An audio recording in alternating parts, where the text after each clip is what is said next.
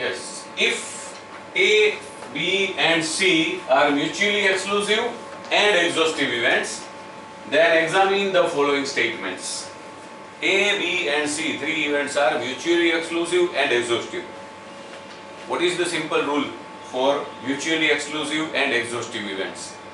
Okay. If A, B and C are mutually exclusive and exhaustive events, then summation of probability of all these three should be 1. Yes. Now the first statement given is P of A 2 by 5, P of B 3 by 7 and P of C 6 by 35. We require to check whether this statement is true or false.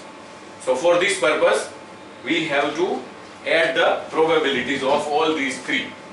P of A plus P of B plus P of C equals to 2 by 5 plus 3 by 7 plus 6 by 35.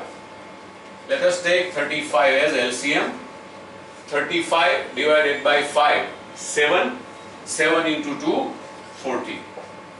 Plus 35 divided by 7, that is 5. 5 into 3, 15. Plus 35 divided by 35, 1. 1 into 6, 6. So it is 35 by 35. That means 1. A, B and C are mutually exclusive and exhaustive events.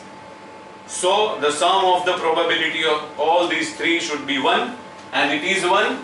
So the statement is true.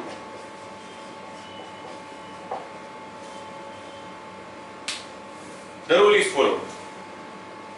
In the second case, if we go for P of A plus P of B plus P of C, it is 2 by 3 plus 3 by 5 plus 1 by 9. We have to take LCM of 45. 45 divided by 3, 15. 15 into 2, 30. Plus 45 divided by 5, 9. 9 into 3, 27. 45 divided by 9, 5. 5 into 1, 5. It comes to 62 divided by 45, that is not equal to 1 or greater than 1.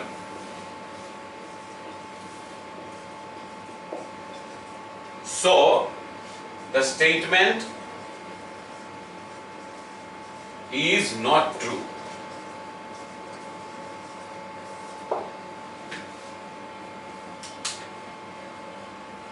Now the third case, a tricky one.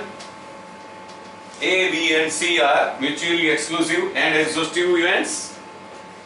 P of A given to be 0.42, P of B given to be 0.6 and P of C given to be minus 0.02.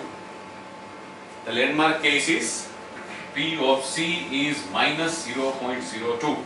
No need of summation.